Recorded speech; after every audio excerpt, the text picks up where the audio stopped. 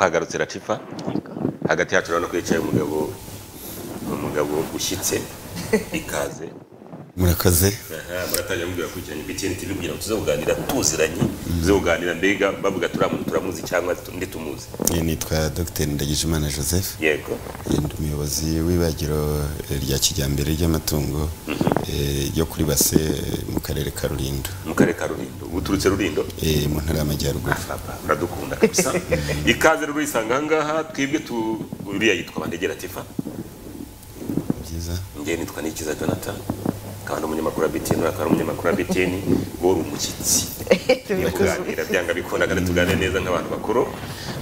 Dufite ikibazo rero cy'ibiciro ku isoko bigenda bizamuka umunsi ku munsi ariko secteur yanyu n'ubundi muhora n'inyama muhora inka mwarayitatse n'ubundi muri kuyitaka byo nta kintu gitakara kumva. Inka n'uruganda. N'uruganda. N'uruganda. Inka n'uruganda. Yego. Ubundi dusubire muri cya gisigo cy'inka inka ratugata ibinono amahembe byose birakenerwa ariko n'uruhu narwo rurakenerwa ariko uruhu kugeza ngo rwaramanutse ni nayo mpamvu nagutumiye ko numvise kira kigano wakoze cya gihe ndabungana umusaza bamutumira uruhu impamvu ngo rwagabanutse ni nayo mpamvu inyama zipanda nibyo koko ibyo nivyo nukuri mpereye ku cyo warumbaje cya mbere. Yego. Inka n'uruganda uti mu buhe buryo n'uruganda ndetse rufite akamaro cyane kuko umuntu uhinga mu gihugu cy'u Rwanda akoresha ifumbire byumvikana ntabwo wakweza kugira umusaruro mwiza utakoresheje inyongeramusaruro birumvikana n'amafumbire mvaruganda ariko kuya umusaruro mwiza ndetse n'ubutaka ubashe kuburera neza ejo buzakomeze kuko ni inka igukamirwa bisaba gushyira mu ifumbire y'imborera.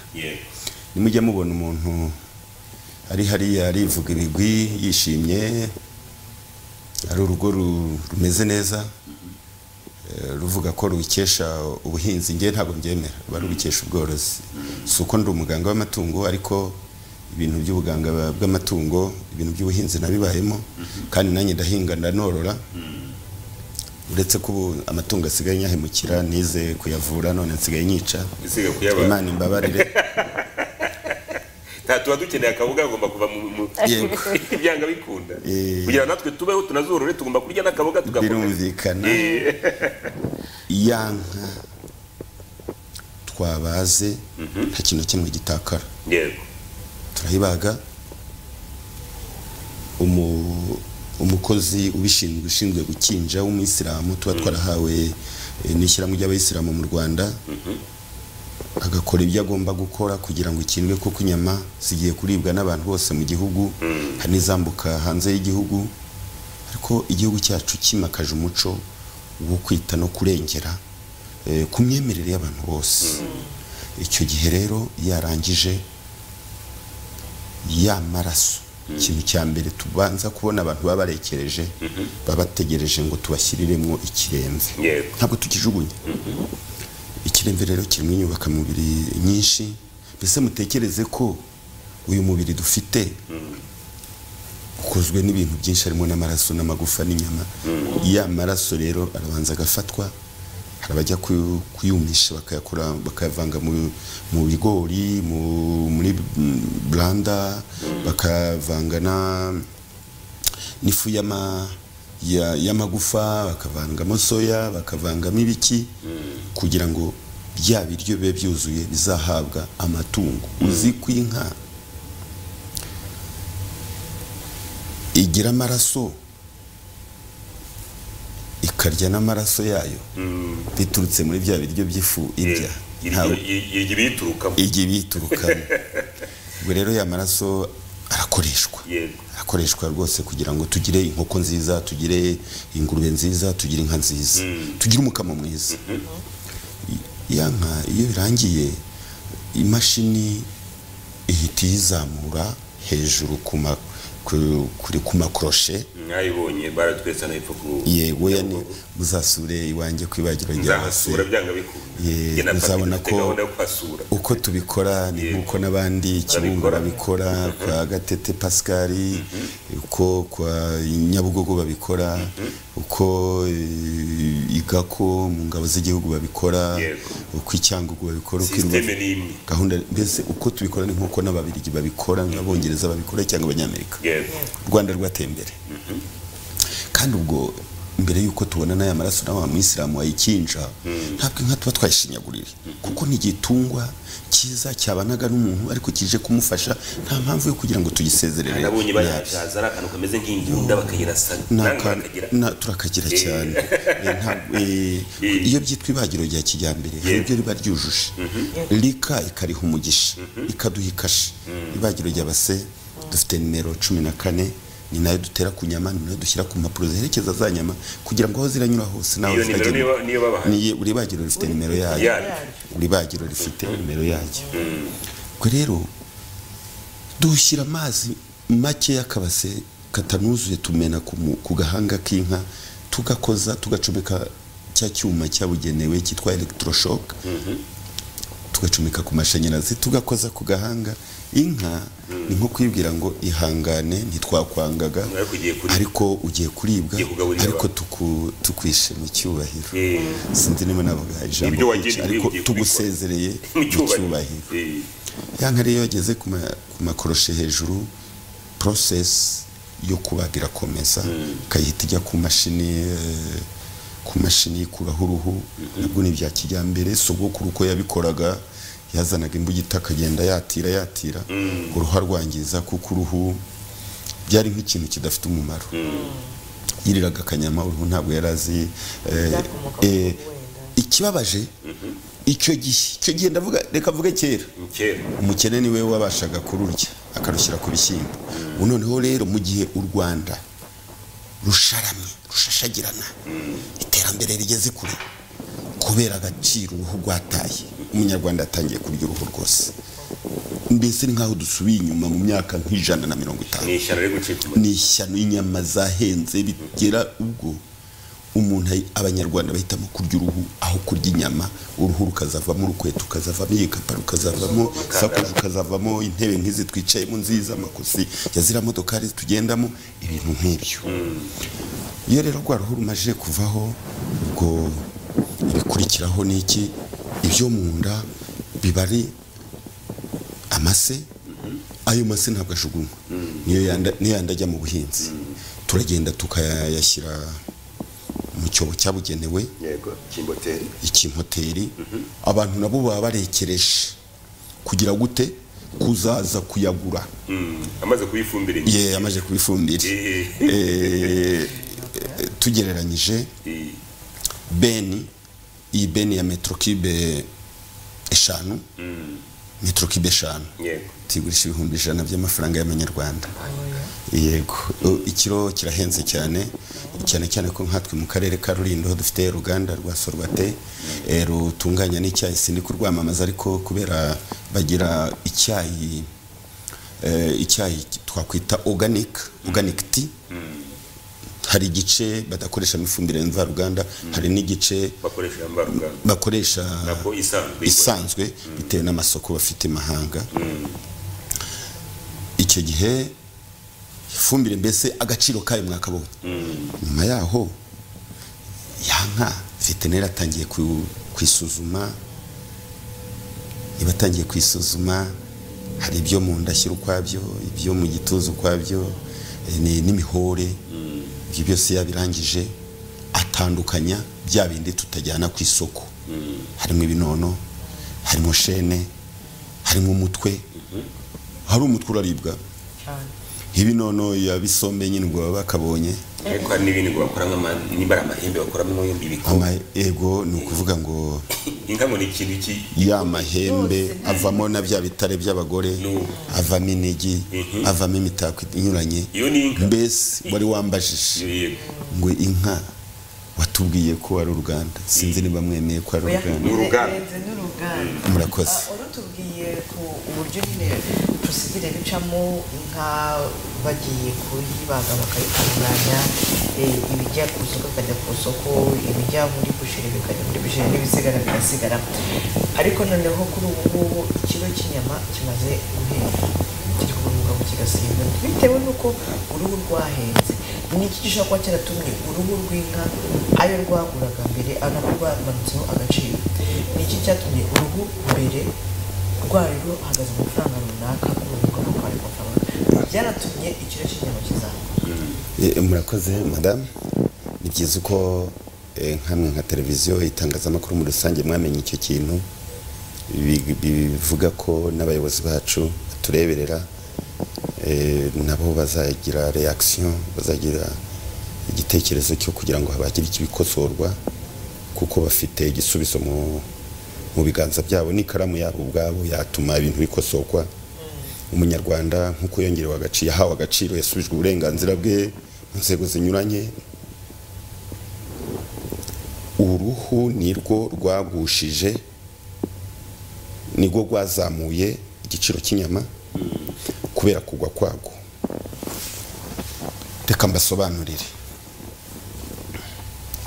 Umuhinzi mworozi yororaga inka, reka mvuge mbere ya 2014, kuko 2016 hagiyeho itegeko ribuza ko mu Rwanda cyangwa mu bindi bihugu biri muri East African Community byohereza uruhu ku isoko mpuzamahanga hanze ya East African Community.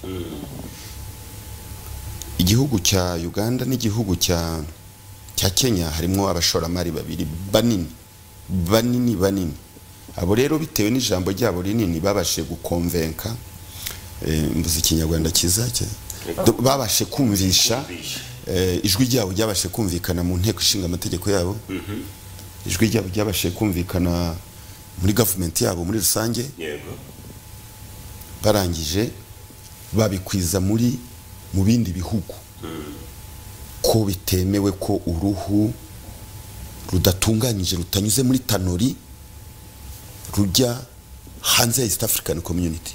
Ariko ntabwo ari neza bari bagiriye abatuye ibyo bihugu bindi, ahubwo ni amafaranga barubonyemo.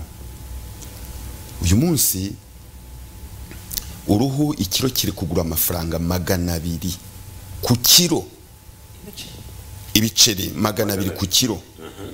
Igihe mbere ya 2014 uruhu rwaguraga hagati y'1500 n'ibihumbi 2 ku kiro. Reka mbasobanure ku kiro. Mwumve, inka umworozi yazanaga kwibagiro tukayimubagira, yari uruhu twarupimura rukavamwo ibiro 30 twahitaga tumuha ibihumbi 60. Ako kanya yazanye kwibagiro kubagisha inka ye ku bihumbi 13 cyangwa 15, ko tugenda duhindura dutewe tumaje kureba ubushobozi bw'umuguzi, ubushobozi bw'abakonsomateri, bw'abakiriya bacu. Yazanye inka ngo tumuhe service yo kwikorera bya bindi twababwiye, kwishishura kugira gute tukamuhereza inyama ze tukazimugura cyangwa se akazigurisha umushoramari ashaka, cyangwa tukamuhuza n'umushoramari wari wese mu gihugu ko n'uburenganzira bwe n'umutungo we. Na rwa ruhu rwe rw'inka ye plito n'umutungo we. Yazanye inka yaguze ibihumbi 400, yungutsemo ibihumbi 40 oya 40 tuvuge arazigurishije. Yari yayiranguye cyangwa yayikuriye mu rugo ifite agaciro k'ibihumbi 400, agurishije inyama zayo havuyemo 440. Ariko tugiye kumuhereza rwaruhu kuko turarusigarana mu ibagiro tumuhaye ibihumbi 60. Yungutse amafaranga ngahe ko yungutse ibihumbi 100 kuri ya 400, abonye ibihumbi 500. Mutekereze umuntu w'umuhinzi mworozi nka Joseph uyu wazana inka nibura imwe buri munsi kwibagiro, yaba yoroye cyangwa yagiye kuyirangura, akabona ibihumbi 100 bya buri munsi. Amafaranga abanyarwanda bafite uwo mushahara ni bangahe mu bibare ku kwezi? Ni bake, mu bibare ku kwezi harama miliyoni, sibyo? Umuturage rero yari yishimye, yari yicaye mu ntebe mu rugo iwe yicajemwe amabuna 2, ari umuntu wishimye. Yabonaga ko uruhu ari rwo rwamwungura, nubwo ayo ngaho 60 yabona ariko avuga ati 60 ukunda rufite cyane. Iyo nka rero cyatumaga inanunguka urwo ruhu. Nacyo mbonera kubibabwira ntararangiza kuri iyo ngingo kitaza kunsaba. U Rwanda nirwo muri bihugu bidukikije, mpamya ko ari muri Afrika ahubwo yose rufite quality nziza y'impu. ku buryo impu zo mu Rwanda abo bacuruzi babiri babikoreye ubushake bagamije kugira ngo uruhu rwo mu Rwanda rwere kugenda ngo rusohoke rugere muri Nigeria, rugere mu Bushinwa, rugere mu Buhindi, rutwawe n'umunyarwanda hano ku rutugu, ahubwo rutwagwe na wa mucuruzi wo muri Kenya, rutwagwe n'umucuruzi wo mu Bugande, kuko iyo Abagande n'Abanya-Kenya bajyanaga ku isoko hanze ya Afrika cyangwa se mu bihugu biteye imbere nka Misiri cyangwa se Nigeria, n'uwo Munyakenya n'uwo Munyatanzania n'uwo mu Uganda nabo batwaye izabo, z'u Rwanda nizo zabanza zagurwa. None baza gusanga bo bazagurisha uko Abanyarwanda barangije kugurisha, bahimba ikintu. Rero bagize amahirwe bagira government zabo, sindabashinja, ariko amakuru dufite nuko hari yahimitswe ruswa igihe u Rwanda turi mu bihugu birwanya ruswa, ndetse muri bihugu bya East African Community tujya tubona amaraporo, tugasoma mu binyamakuru, turi kwisanga mu bantu bateye ishoti ruswa, nubwo tutavuga ngo ntabyera ngo. Ubwo rero mwambajije mbere mudutangira muti kubera ikinyama mwabimbajije inyama zahenze. Wa muntu niba azanye uruhu yari kubonaho 60,000 agahita ariga twororera gushora, twororera business. Ubu ngubu n'iki gihugu cyadusabye duhinga ariko ari tubikore nka business, tworore nka business. Iko umuyobozi mukuru w'igihugu cyacu nyakubahwa Paul Kagame yatubwiye, akaba yarazaga agatahana 100,000. Uyu munsi akaba araza uruhu tukamuha 2,500, turamuha 3,000. Abantu barabiretse babivuyemo. Nukuvuga ngo abashoramari abenshi basubije ya certificate ya RDB, bayisubije bateye gucuruza, turabona bitunaniye. Abenshi bari mu bari muri segiteri y'ibyamabagiro iby'impu babivuyemo. Rero sinzi niba mwabashe kumva ko guta agaciro k'uruhu biturutse kuri politike ya Ruvumwa ya bamwe mu bagize East African Community yadindije Abanyarwanda. Ari nacyo dusaba ubuyobozi bukuru bwacu bwakoze revolution itandukanye muri domaine zitandukanye, bazamura Munyarwanda mu buryo bunyuranye, yaba mu burezi, yaba mu buzima. Umugore agira agaciro nawe araseruka, emancipation de la femme, ubuzima buba neza, mituweli iraza. Mbese mu yandi magambo twishe umwanzi dusigaje umwe tuzamurasira, ariko igihugu gifite urufunguzo, abayobozi bose bararufite, urufunguzo rwo gukora revolution mu mpu bakarenganira Umunyarwanda. Uyu munsi wabujwe kujya gucuruza hanze, igihe umuntu ufite igishoro wese mu Rwanda ari gufata amadolari ye, ari kujya muri Beneri akavunjisha bakamuha amadolari ye, akajya mu Bushinwa akazana imyenda akicururiza, nta muntu umukomye mu nzira, nta muntu hariya muri Kenya umuhagarika, ariko ujyanye uruhu kubera ko ari ikintu cy'idolari gihenze gikomeye, gisa idolari kubera ko ni ikintu cy'agaciro. Uyu munsi icyayi, uhinga icyayi akakijyana i Burayi, akakijyana mu Buholandi, akakijyana mu Bwongereza. Umuntu ufite ikawa arayijyana, kuki uruhu yabuzwa? Kandi noneho ikindi kibyihishe inyuma, bwana Jonathan, Madame Latifa, nuko uburyo ku misorere, ngewe ntabwo ndi umwe mu bajyana impuhanzi, ariko intumbero yanjye ni ukuzijyana, kuko ndabizi ko byanze bikunze ari iki gihugu cyacu gikunda Abanyarwanda. Nanjye ndimo byanze bikunze nzi ko ibintu bimara kugenda neza, nanjye nzajyana impuhanzi. Nuko ikawa, icyayi, amabuye y'agaciro, imisoreshereze yayo kugira ngo igihugu kibona imisoro n'amahoro bimeze kimwe nuko basoresha wa muntu ujyanye uruhu kandi rutararenga muri Kenya, because ku cy'uruhu yarengana. Hano hari umuturage wanditse message avuga ati se ko atubwira ko uruhu rwo mu Rwanda ari rwo rufite karite, kuki rwataye agaciro? N'umuturage udukurikiye, kuki rwataye agaciro cyane?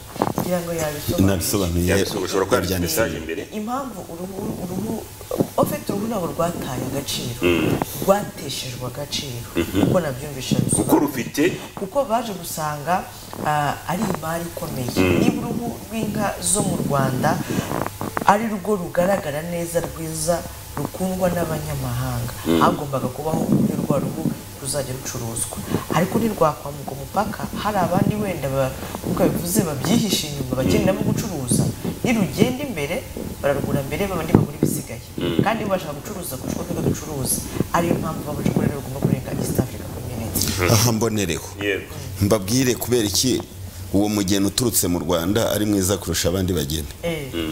Inka yo mu Rwanda imeze nk'umuntu wibera mu rugo. Yego. 2009 niba mbyibuka neza nayo nk'ubuyobozi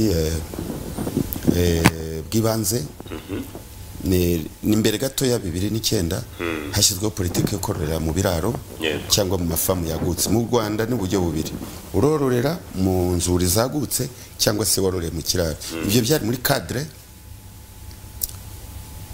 yo kurengera ibidukikije. Rwanda murabona politiki y'u Rwanda y'ibidukikije irashyigikiwe cyane yahawe umugisha kandi ibyiza birivugira ngira ngo urabona igihugu kiratoshye.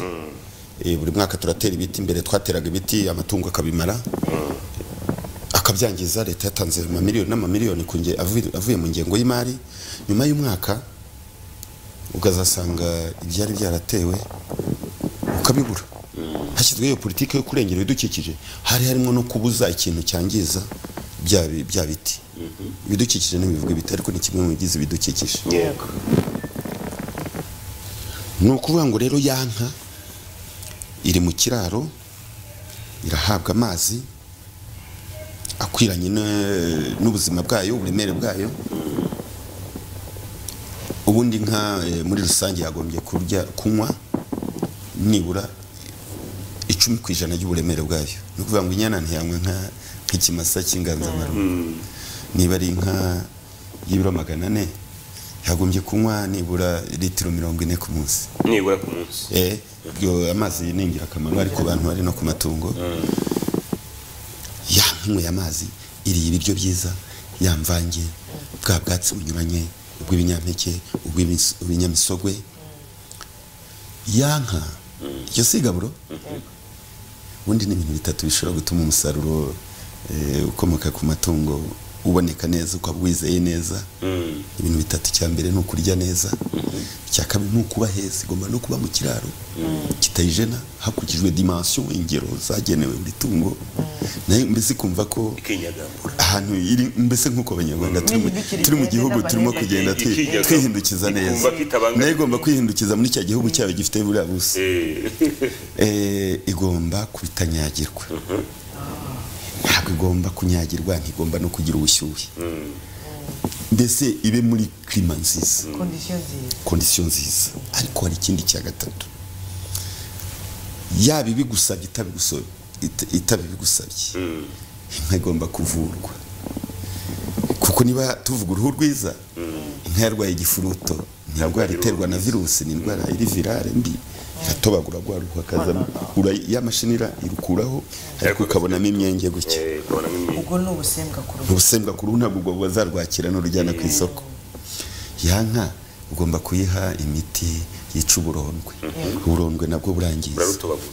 Sogokuru wa kera yaraterwaga kajugunya hari none mukanyira ukongera rukazana agafata inkuya kugenda aho Rwanda rugeze turafuhira mu buryo bwa kijyambere n'imiti yemewe yica bwa burondo kandi uruhu tukaba turureze neza ugasanga rwose inka ifite ubwoya hari nigira n'umigara ukabanuka igiye kumanuka yenda kugera ku izuru cyane kirwereka inka yifashwe neza. Ariko niba inka ugomba kuyitaho mu bijyanye n'amagara ntabwo ari kwigaburira no kuba heza gusa ngo ndavuga ikiraro. Hari nk'inzoka zinyuranye buri mezi 3 ugomba gukontorora iyo sirikwi y'inzoka ukayigabanya byanaba byiza ukayikuramo hafi ya zose. Ibirumvikana ntabwo zose tuzica kuko hari nk'izemewe zifasha gucagagura ibiryo nk'izo twita kotiroforo zo mu nda ziba mu mara no mu gifu ariko zino zangiza iriye ibiryo inzoka zirabiriye aho kugira ngo itere imbere ahubwo ikananuka. Izo zose inka rero ifite amaroti meza ifite umubiri mwiza na rya kote riyoroshe aba ari ryiza naryo rikagira ibivumbikisho byiza rwa ruhu rero ruhita rugira epeseri ni iki ni umubyimba si umubyimba hari uko umubyimba ari munini mwiza ni nako byongera karite y'uruhu ubona agaciro karazamuka ngaho noneho reka tugereranye nibagiye kubabwira ko n'inka zigomba no kugira igihe cyo gukingirwa indwara hari karandire nk'uko mu nkoko tuvuga ngo ku munsi umwe turatera turayiha urukingo runuru n'iki no ku nka nazo buri mwaka hari gahunda igihugu cyashyizeho ya karandiriye yo kugira gute yo kuzirinda indwara z'ibyorezo ariko muri kumva iyo nka aho iri muri kumva ibyirya muri kubyumva umwana uri mu nda y'umubyeyi muzi ukuntu abafashwe umwana w'umunyarwanda muzi ukuntu akiri no mu nda baba bari kumukingira muzi ukuntu bakingira nyina none se ubwo iyo nka nizavuka mu nda murumva ukuntu izazimeze izo ngizi nka z'abanyarwanda bitandukanye rero nuko nta mashusho hari mwateguye ngo tumenyerera ahenshi kubona abantu mu bihugu bidukikije bafite agakoni hano ariko nanjye kera inka naraziragiye niko nanjye nakitwazaga muracyabibona mw'abantu muracyabibona ubwo rero mukabona inka ivuye hano turi ni ku Muhima muri televiziyo ya BTN igiye kurisha ku giti cy'inyoni ariko ko mvuze bugufi yara igiye kurisha Kamonyi mu gitondo barangije guhumuza inke barayishoreye igiye Kamonyi igiye ku kazi irangije nimugoroba irashotse ariko none igiye kugaruka yamasira agenda iterera aho ngaho ubwo se yamasira arwose bwo kure yabona ese yagiye tuvuge ibyo yariye yarishije bifite nka kilokalori 4,000 ariko mu kugaruka itakaje 2,800 kuko itakaze energy byose bisize mu nzira kuri ya rero twahoraga tubona inka za kera z'inyarwanda zahoraga zitiyongera ari zifite ingano ingana cyangwa se zaranananutse kandi zigaburirwa ibyo rero leta y'u Rwanda yakoze muri revolution izana ubworozi bwa kijyambere ngo leta y'u Rwanda yananirwa gukora revolution mu rugo bazagikora ndabyizeye bishingiye ku karengane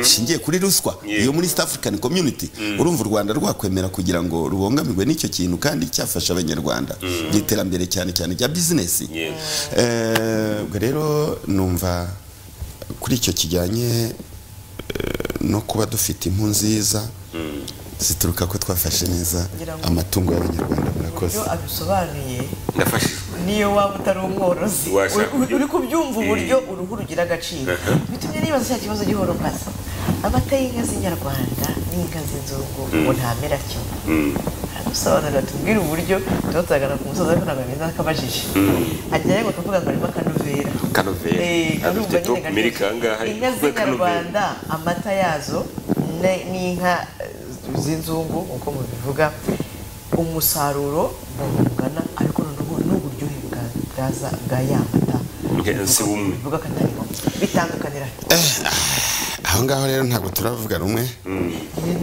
aha ngaha muraba abanyamakuru ngewe mbe umutekinisiye kandi ntabwo ngewe ndi umukonservateri ngendana n'igihe ngendana n'ibihe cyane cyane ko nabyize ku Kabutare mbyiga muri za kaminuza zinyuranye ndi umuveterineri umwuga ntabwo uyu munsi ngiye kwicara hano muri studio za televiziyo ya BTN ngo mbwira abanyarwanda n'abandi batureba batwumva bari isi yose ngo mbabwire ngo amata y'inka z'inzungu z'ibyimanyi muri rusange cyangwa se z'inzungu 100% nazo turazifite mu gihugu araborozi bazifite ngo ntabwo ari meza amata yose ni meza ahubwo icyo yose ni meza ahubwo mushatse mwakwibagirwa y'inyarwanda hajye ubu muyo munywa yizo z'inyarwanda muri kuyakura hagana hehe amata muri kunywa ni meza cyangwa ni mabi amata turuka mu nyange atunganyijwe n'uruganda amata ava ku mukamira amata v'Inyagatare nge sindi kubabwira ngo mukame mu oya ahantu tugeze amata tugomba kunywa amata afite isuku yatunganyijwe aturutse mu nganda niho abanyarwanda bagana tugire isuku muri byose, turye n'ibintu bifite isuku bisukuye biri pasterize. Ndagira ngo icyo kintu mukihorere, kuko nimuvuga mutamagi y'inkoko z'inyarwanda araryoha, amagi y'inkoko z'inzungu ntabwo aryoha. Izo nyarwanda zoroye ahagana he muri iki gihugu, mukare mu uhe mudugudu, murumva? Kandi nubogama ugashaka kuzarya ayo magi y'umuhondo, umucuruzi azajya mu Buholandi azane ibirungo azashyira muri bya biryo nahoze mbabwira, noneho abivange zibe umuhondo.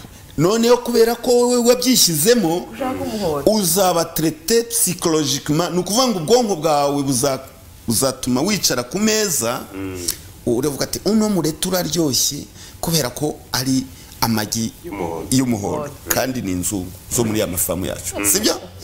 Amata yose ni meza, ari inka z'inzungu, ari inka z'inyarwanda. Kandi rero wenda reka mbashyirire aho mukunda, ariko atari vanjiri mbigishije. Twebwe nk'abatekinisiye cyangwa se nk'aborozi cyangwa se nk'abavuzi b'amatungo b'umwuga, hari icyo twita tobiture, mboni tobiture, to de matière grasse, to y'ibinure rwose pe. Akoko ndakababwira ndakemera. Burya inka iri mu miryango ibiri, muranyemerera nakunze kuba cyane muri systeme y'indimi z'Ababiligi n'Abafaransa, ibyo nizemo kubera amateka. Nanjye nuko murabyihanganira kuko igihugu cyacu cyemera indimi Igifaransa, Icyongereza, Igiswahili n'Ikinyarwanda. Ubwo rero ndi umwe mu Banyarwanda bavugamo izo ndimi zose ndazivuga, ariko nkaryoherwa n'Igifaransa n'Ikinyarwanda nonse mu masereka ya mama. Nuko todo matière grasse, ni janisha ry'ibinure biri mu mata. Inka iri mu miryango ibiri, hari icyo twita Bos Taurus na Bos Indicus. Iyi nka y'Abanyarwanda, ariko mu Rwanda zarahabaga zombi. Hari izi nka zibona zifite ipfupfu, ibyo bita Bos Taurus, n'imbogo ziba muri uwo muryango, imbogo bifle. Bos Indicus ni inka z'inkuku mu Rwanda zarahabaga. Inkuku wayibona? Nakwibagiwe biriya bintu rwose uri kuvuga ngo amata y'amazungu bambe inka z'inzungu zarahabaga rwose. Birashoboka ko nge namwe n'inyambo, ariko nge narazibonye. Oya, inyambo ziri muri Bos Taurus, ziri muri izi z'inzungu. Buriya ntabwo ziri muri Indicus. Indicus yari inka, ntabwo dukatu nangiye kwibeshya, ntabwo dukani ntitubaho, aragakani kabaho inka. Hari reba iyi telefone, urebe n'iyi agenda, izo za Indicus zari gutya. Ndetse muri biriya bihugu bya Mali, Benin, Burkina Faso zirahari zitwa ndama. Ubwo bwoko buracyahari n'uyu munsi, mbese aho batarateza imbere ikoranabuhanga ushobora kugenda ukazihasanga, ariko mu Rwanda izo ntazo wabona, urumva? Ndetse mpamya ko izi nyambo zacu nko mu myaka runaka zizasigara ari amateka, niba igihugu turimo gushaka icyazana amafaranga mu mufuka w'umunyarwanda, tuzasigara zimwe zigaragaza umuco w'Abanyarwanda, kuko ntitugomba kureka. Ariko igihe tuzorora tugamije umusaruro, ntabwo tuzorora inyambo. Ntabwo ndi kuzitera ishoti, ariko ngewe nahitamo ikituma umuryango wanjye utera imbere kuruta uko nagira les animaux de prestige. Prestige ni ibintu byo kugaragira umuntu, ni ibintu nk'ibyo. Nari ndi kubabwira rero ko biriya binure biba mu tobiture, iba mu matungo ya kijyambere no mu matungo ariya ya Kinyarwanda, aricyo kibitandukanye. Ndetse no kuvura izazi niza Kinyarwanda, akavura vuba, akagira n'ikivuguto gifashe cyane. Igihe z'inzungu ndetse tuba tugomba gutegereza cyangwa se dutegereza amasaha menshi cyangwa iminota myinshi kugira ngo avure, ndetse byaba na ngombwa tukongeramo n'imvuzo.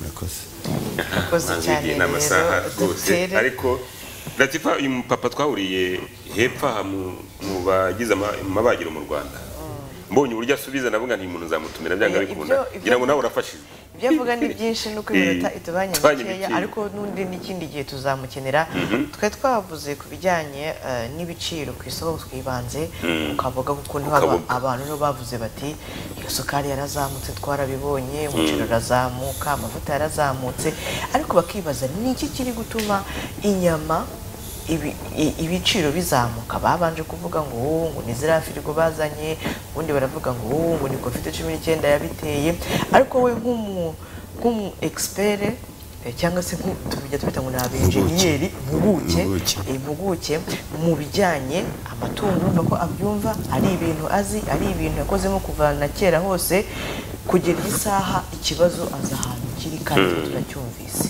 nimba uruhu ikiro cyaraguraga 2,000 kuri ubu ngubu akaba ari ibiceri 200 10% mu ruhu vanye ku muntu no kuvuga ngo rero ikibazo ahantu kiri n'ujya kugura inyama kano kanya ntari butere ibuye umucuruzi kuri busheri cyane ko tubwiye ko inka ari uruganda nta kintu niki kijugunya niki na kimwe cyerekanye ngo wenda ubwo yabashaka kuba bwavaho mu gihe ari kuvanaho uruhu ntabe yabutora ariko ikindi gisigaye numvishe kandi ku bintu bipanze gifite ahantu kijya iby'umwanda bikwabyo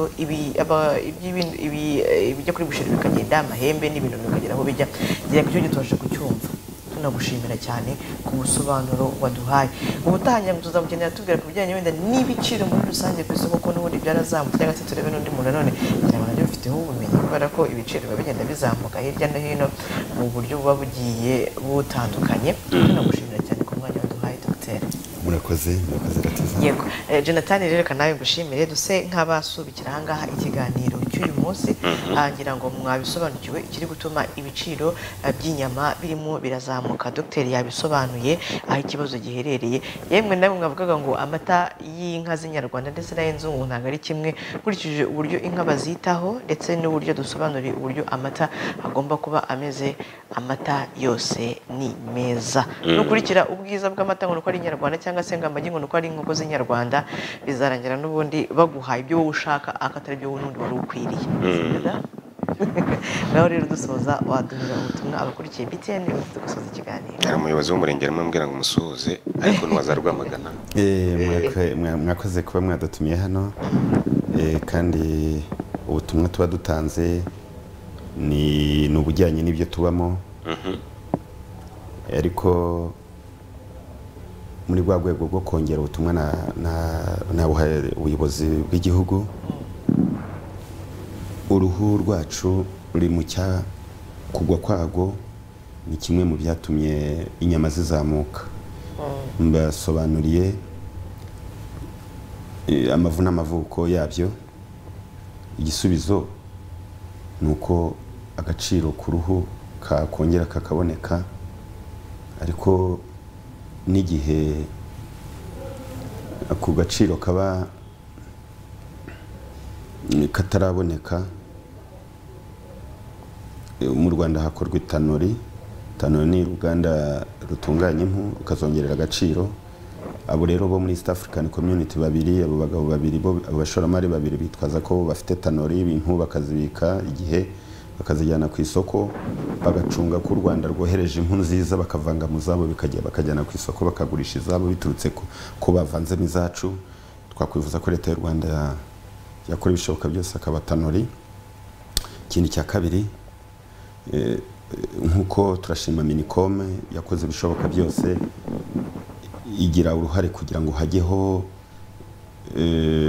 urugaga rw'abantu batunganya impu rwitwa Kigali Leza Cluster ruyoborwa na Kamayirese Jean d'Amour rwose mu bintu bamaze gukora mu mezi abiri bigaragara ko buri munyarwanda wese azungukira ku nyungu y'uruhu rwazamuye agaciro leta rero yakombye gufasha Kamayirese na timu ye ikabongera ingufu ikabuha ubushobozi ariko cyane igashyirishaho iyo tanuri twamenye ko leta y'u Rwanda yamaze gushaka n'ikibanza mu karere ka Bugesera mu ntara y'Iburasirazuba uyu munsi nsoza nuko rwa ruhu nubwo turufite tuvuga ko ari rwiza rwarushaho no kuba rwiza yaba abantu bose babagiraga mu mabagiro yemewe uyu munsi abantu baracyabagira hirya no hino mu mirenge birengagije ko iruhande aho ngaho hari ibagiro rya kijyambere rizwi, hari amabagiro anyuranye mu gihugu mu turere tunyuranye, ariko abantu n'ubu cyane mu nzego z'ibanze baracyagira uruhare rwose rutaziguye ariko rushingiye ku karengane na ruswa, aho inka barimo kwitura mu cyayi, mu mibyuko, mu mashyamba, abantu bari kubagira mu byokezo, abantu bari kubagira mu mahoteli, abantu bakajya mu mahoteli bazi ko bagiye kurya inyama nziza kandi zabagiwe aho ngaho inyuma mu gikari. Amatungo yatwawe mu mifuka, yatwaye mu mavatiri, kandi hari imodokari za kijyambere zaje. Yego, ibyo bintu rero leta ikwiriye kubica, ariko cyane cyane hakigishwa abaveterineri b'imirenge n'ab'uturere, nibo babyihishiye. Murakoze. Tugushimire kuri uyu mwanya watugeneye. Jonathan nawe wakoze kuba watuzaniye umutumirwa, ngira ngo abakurikiye BTN TV babashe kuba mwasobanukirwa impamvu izamuka ry'ibiciro cyane cyane ku nyama ryarabayeho, ariko nanone twizera yuko nk'uko n'ubundi ababishinzwe bakomeje kubigira mu nshingano zabo za buri munsi ko hari ikizaba gikorwa. Reka dusubikire aha ngaha BTN Morning Live y'uyu munsi, gahunda ni ku munsi w'ejo, ariko ibiganiro bya BTN TV byo birakomeza. Ciao ciao.